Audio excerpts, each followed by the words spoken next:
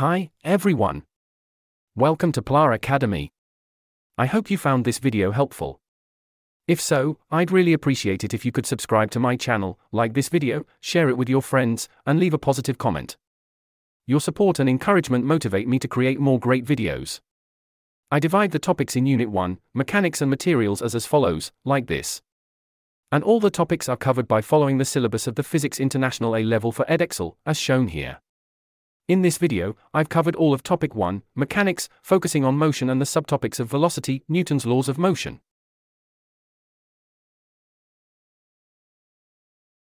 Newton's laws of motion. Newton's first law state that a body will remain at rest or move with constant velocity unless acted on by a resultant force. So, we can conclude that if no resultant force, so no acceleration, causing the object to be rest or constant velocity. Newton's first law is often called the law of inertia. The inertia of an object is measured by its mass.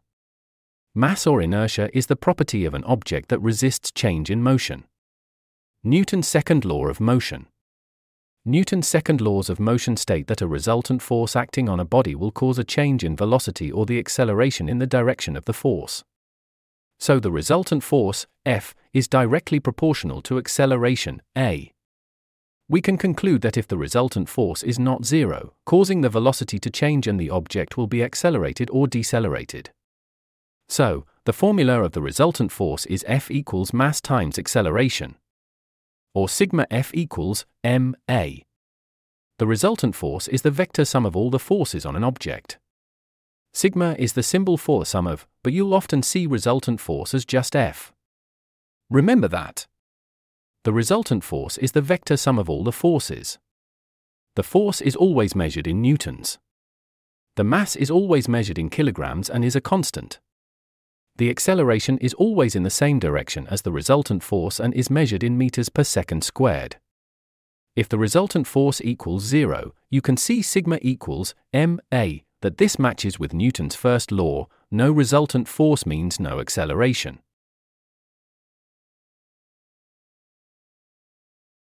Newton's third law of motion. Newton's third law of motion state that if a body exerts a force on body B, then body B will exert a force on body A of equal magnitude but in the opposite direction. So, we can conclude that a pair of forces in Newton's third law must be equal in magnitude, opposite in direction, act on different bodies, and same type of forces. Mass and weight. Mass is a measure of the amount of matter in an object at rest that resisting its movement. Mass is a scalar quantity and its unit is kilograms. So, the greater an object's mass, the greater its resistance to a change in velocity. Weight is a gravitational force on an object that has mass. Weight is a vector quantity and its unit is newtons. We calculate the weight of the mass by the equation W equals mg. Weight varies anywhere in the universe due to the gravitational field strength. Mass is constant anywhere in the universe.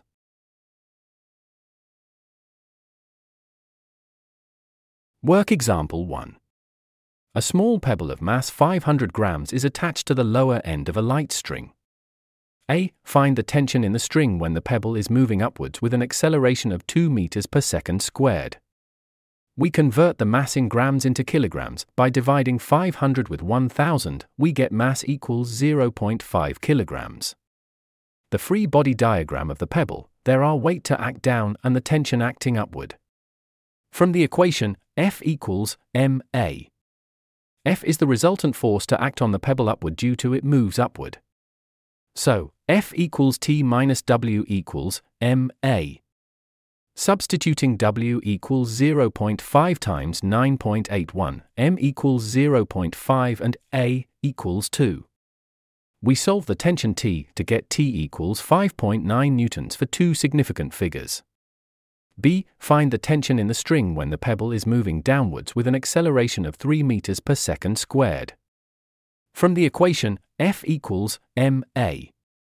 F is the resultant force to act on the pebble downward due to it moves downward. So, F equals W minus T equals ma. Substituting W equals 0.5 times 9.81, m equals 0.5 and A equals 3. We solve the tension T to get T equals 3.4 newtons for two significant figures. C. Find the tension in the string when the pebble is moving downwards at a constant speed of 5 meters per second. From the equation, F equals ma. F is the resultant force to act on the pebble. It is 0 due to constant speed and its acceleration is 0. So, W minus T equals 0. And then W equals T equals 0.5 times 9.81. We get the tension T equals 4.9 newtons for two significant figures. D. Find the tension in the string when the pebble is moving downward with a deceleration of 4 meters per second squared. From the equation, F equals ma. F is the resultant force to act on the pebble downward due to it moves downward. So, F equals W minus T equals ma. Substituting W equals 0.5 times 9.81, m equals 0.5 and a equals -4 due to deceleration. We solve the tension T to get T equals 6.9 newtons for two significant figures.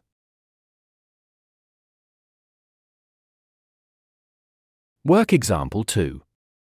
P and Q of masses 2 kg and 3 kg are attached to the ends of a light inextensible string that passes over a smooth pulley. The system is released from rest. A. Find the acceleration of each mass. The free body diagram of P, there are weight 2, g, to act down and the tension T acting upward. G is the acceleration of free fall, which is 9.81 meters per second squared. The free body diagram of Q, there are weight 3, g, to act down and the tension T acting upward. The tensions T act on P and Q are the same due to same tension in same string. The mass Q moves downward and mass P moves upward with same acceleration, a, because mass of Q is more than mass of P. This causes the acceleration of Q downward and the acceleration of P upward. We write the equation of motion for P and Q from the equation F equals ma. The resultant force F on P is upward due to its acceleration upward. The equation of motion of P is T minus 2g equals 2a. The resultant force F on Q is downward due to its acceleration downward. The equation of motion of Q is 3g minus T equals 3a. We add two equations together, so we get g equals 5a. We solve the acceleration, a, by subtracting g equals 9.81. We get the acceleration, a, equals 2.0 meters per second squared for two significant figures. B. Find the tension in the string. We substitute the acceleration, a, into the equation of motion of P or Q. So, I use the equation of motion of P. Substituting a equals 1.962 and g equals 9.81. We get the tension T equals 24 newtons for two significant figures. C. Find the force exerted on the pulley. Two tension T act on the pulley downward, like this. So, the resultant force exerts on the pulley downward with magnitude 2, T. Substituting T equals 23.5 for 4 newtons. We get the resultant force, F, equals 47 newtons for two significant figures. D. Find the distance moved by Q in the first 4 seconds. We calculate the distance using the kinematic equations due to constant acceleration. We use the positive sign to indicate downward direction. When Q moves downward, the displacement, s, need to be found, the initial velocity, u, equals 0, the final velocity, v, is unknown, the acceleration, a, equals 1.962 and time, t, equals 4. We use the equation s equals u, t, plus half of a, t squared. Substituting u equals 0, t equals 4, a, equals 1.962. We get the distance equals 16 meters for two significant figures. Exam style question 1. The luge is an event at the Winter Olympics. An athlete lies on a small sledge and races down an icy track, feet first. A. An athlete accelerates down a straight section of the track as shown. The track is at an angle, theta, to the horizontal. Draw a free body force diagram for the sledge and athlete. You should consider the relative sizes of the forces when drawing your diagram. Draw the athlete's weight W acting downward, like this. Draw the normal reaction R acting the athlete, like this. Draw the frictional force F acting the athlete upward the slope, like this. You get 4 marks from.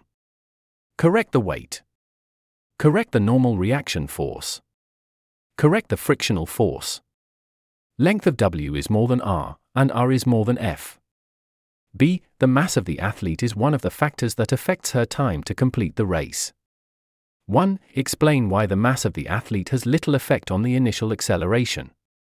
At the initial, the frictional force is 0 due to the athlete's velocity. So, the athlete will accelerate downward the slope, like this. We separate the components of weight down the slope and perpendicular to slope, like this. This angle is theta.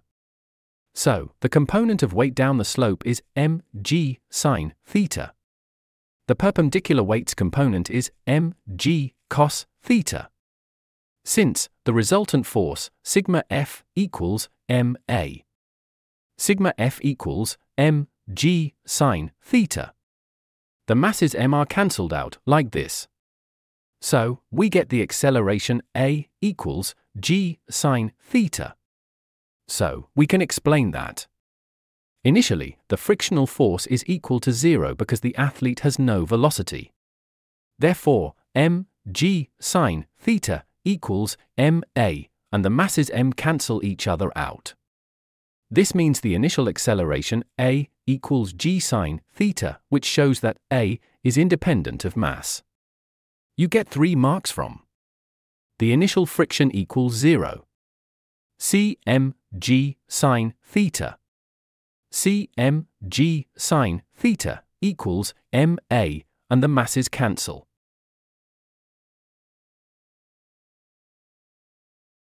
To explain, in terms of forces, why the athlete reaches a maximum velocity. As the athlete's velocity increases, the air resistance also increases, causing the resultant force to decrease.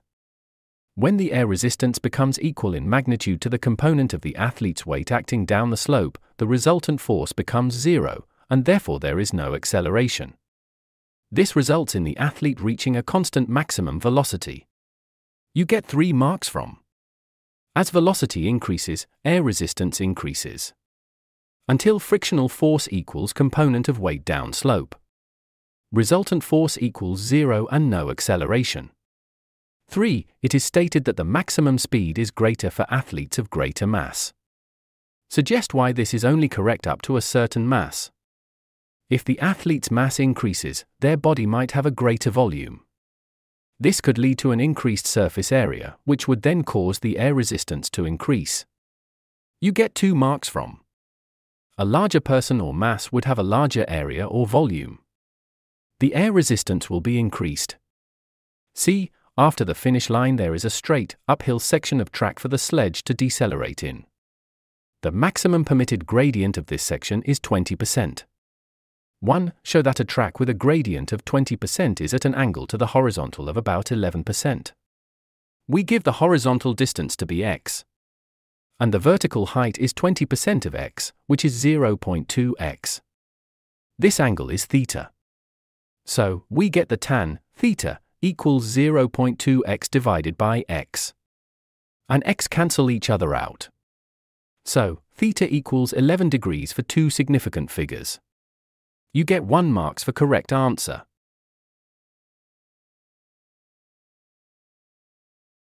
2. An athlete reaches the finish line at a velocity of 33 meters per second.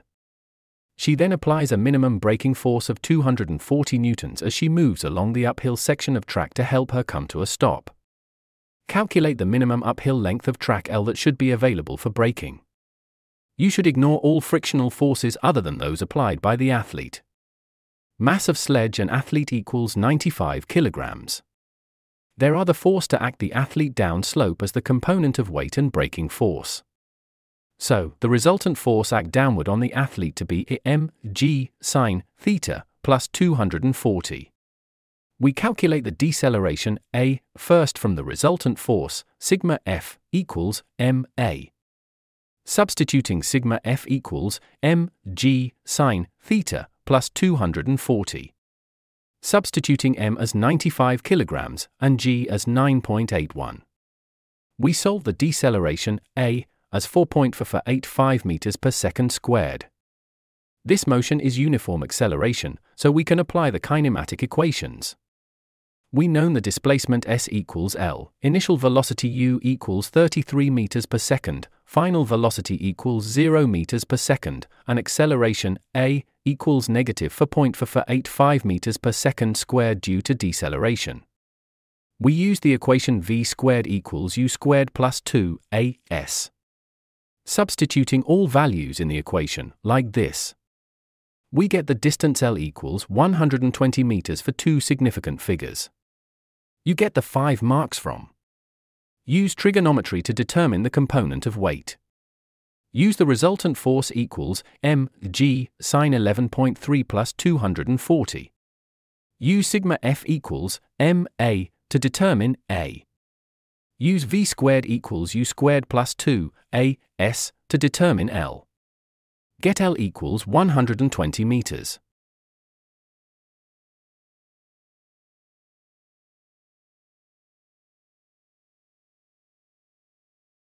I hope you found this video helpful. If you did, I would be grateful if you would subscribe, share, like and leave a positive comment. Your support will encourage me to create more content. Thank you.